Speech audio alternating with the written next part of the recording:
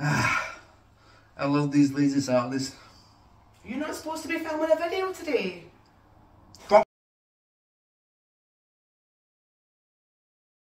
So this is the troll that comes in the Battle of Osgiliath starter set, and I start off by giving them an overspray of grey, and then I slap some Agrax Earthshade onto his skin. Seems out of place, but I saw someone doing this in a video and it really works. Like, I was quite shocked myself, so I got up early this morning to paint the back of him, as you can see, just to see how good it actually came out, to give me time to go and potentially respray him and start again. But not really surprised at how good Agrax Earthshade over a grey can of spray paint works for skin. Next up, we're going to use hardened leather from the Army Painter speed paint range, and we're going to use that to paint all of the sort of cloth under his armour plate. So he's got like some fabric or cloth, or in this case I'm painting it to be leather, which is under the armour so that the metal doesn't irritate his poor, soft, sensitive troll skin. So make sure you get all of that covered. There are some straps that run across it. We're going to paint those in different colours, so watch you don't go over those. Once that's complete, we're going to paint his loincloth. Now I'm using blood red from the Army Painter speed paint range. I don't think it's available anymore. I think they discontinued it and they've got a different colour of red, but I still have a bottle, so I'm going to use it. I'm using red to tie in this troll with the rest of my army. Moran and Orcs, all of mine have red clothing underneath their armour, so this will help with the sort of unit cohesion, make them look like they belong together. Once we've done that, it's those straps we talked about earlier, and we're going to use Black Templar contrast paint from Citadel to do that. Now there's a lot of straps on this guy. He's got a couple on each arm holding his armour in place, a few on the shield as well, one on his back and his belt across the waist. We're also going to use this Black Templar to paint his toenails and fingernails because we want them to look really, really dirty.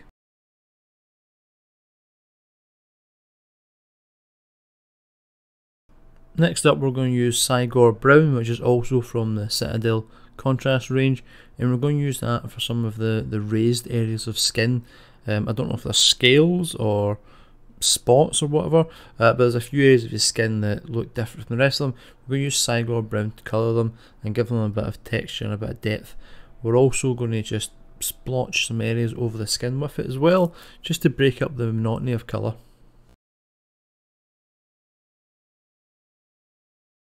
Now it's time to paint the metal, and there is a lot of it, so we're going to use Lead Belcher to base coat of the armour plates, both on his chest and his arms and shoulders, so his pauldrons and his gauntlets. We're going to base coat everything with Lead Belcher. Now because so much of the model is covered in these metal plates, we really want to pay attention to what we're doing here, make sure we get a nice clean coat and don't miss anything out. Now the shield has a couple of panels on it, and I decided to paint those with Rune Fang steel, just to give it a different colour to Lead Belcher and make it look like the shield has been battered together from spare bits of metal. I mean, it's a troll sized gear, probably isn't very common, so yeah, they've probably hammered this together from some scrap metal they found lying about. Now it was about this time that I had an idea that was so smart my head would explode if I even began to know what I was talking about. Now the horns on the Mordor Troll's helmet, they rang a bell. I looked at those and I thought, I've seen something like that before. That looks like a certain God of Mischief to me. So I decided to paint them green and gold. So using Caliban green, I went about painting my Loki style helmet on my troll.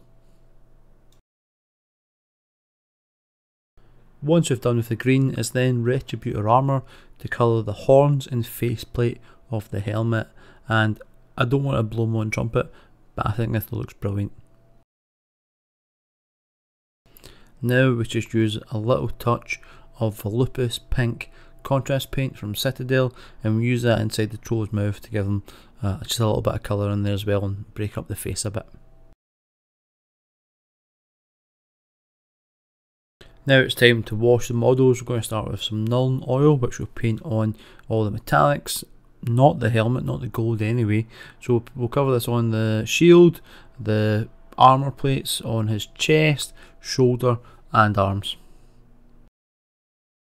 Then we're going to use right on the flesh shade. Start here in the face just to give the face a little bit of depth.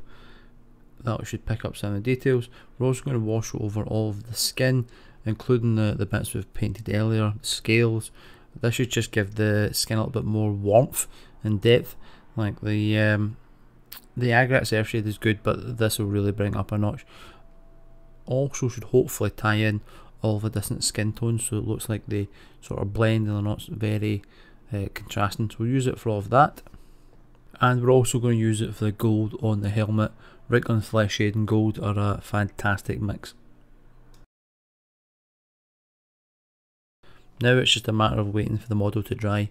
Whilst you're waiting, why not hit that subscribe button so you can keep up to date with all of my future content. Now that the model is dried, we're going to highlight it. The first colour we're going to use to highlight is Stormhost Silver, which we'll use in all of the metallics. So the way we do this is we look for any edges and edge highlight them with the Stormhost Silver, as well as the bolts that are coming out of the armour, the ones that are holding it in place. We're going to give those a little bit of Stormhost Silver just to make them shine and stick out.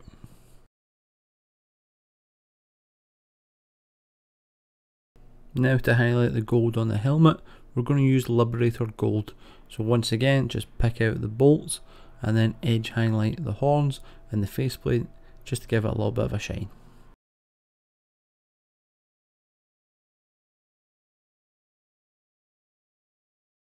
Next up, we're going to highlight the troll's teeth, and to do that we're going to use just a little bit of Ushabti bone right on the edges.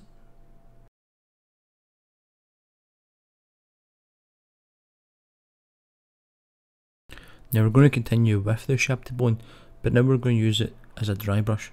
We're going to dry brush the scales on his back and his legs, hopefully adding some texture, some highlight, some definition to those raised areas.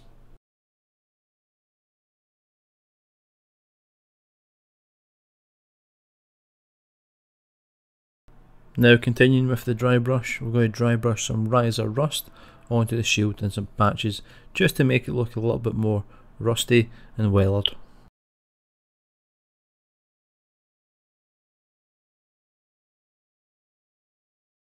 And there we have it, the God of Mischief returned in troll form to help storm the gates of Minas Tirith and end the rule of man. And it didn't take a long time to paint either. I think in total I spent about an hour painting. I think I spent more time waiting for paints to dry than anything else. And if you followed my recent YouTube short on how I magnetised the troll's arms, you can swap that spear out for a sword, a club, or even a hammer.